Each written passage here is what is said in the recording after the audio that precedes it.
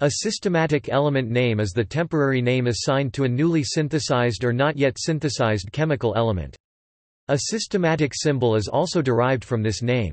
In chemistry, a transuranic element receives a permanent name and symbol only after its synthesis has been confirmed. In some cases, such as transfermium wars, such controversies have been protracted and highly political. In order to discuss such elements without ambiguity, the International Union of Pure and Applied Chemistry (IUPAC) uses a set of rules to assign a temporary systematic name and symbol to each such element. This approach to naming originated in the successful development of regular rules for the naming of organic compounds. IUPAC rules. The temporary names are derived systematically from the element's atomic number, and are only applicable for 101Z999. Each digit is translated to a numerical root, according to the table.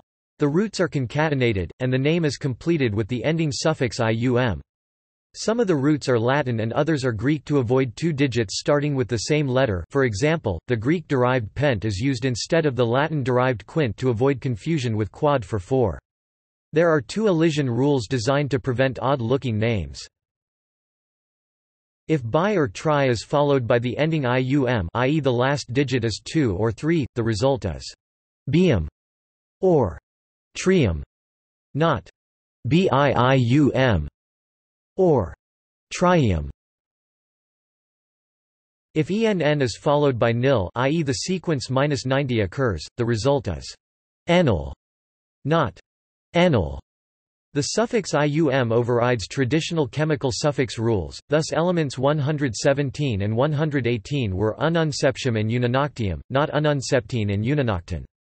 This does not apply to the final trivial names these elements receive once confirmed, thus element 117 and 118 are now tennessine and oganesson. For these trivial names, all elements receive the suffix -ium, except those in group 17 which receive -ine like the halogens and those in group 18 which receive -on like the noble gases. The systematic symbol is formed by taking the first letter of each root, converting the first to a capital. This results in 3-letter symbols instead of the 1- or 2-letter symbols used for named elements. As of 2016, all 118 discovered elements have received individual permanent names and symbols, so currently, systematic names and symbols are only used for the undiscovered elements beyond element 118, oganesson. References. External links. The IUPAC Recommendation. Untitled Draft, March 2004. PDF 143 kilobytes.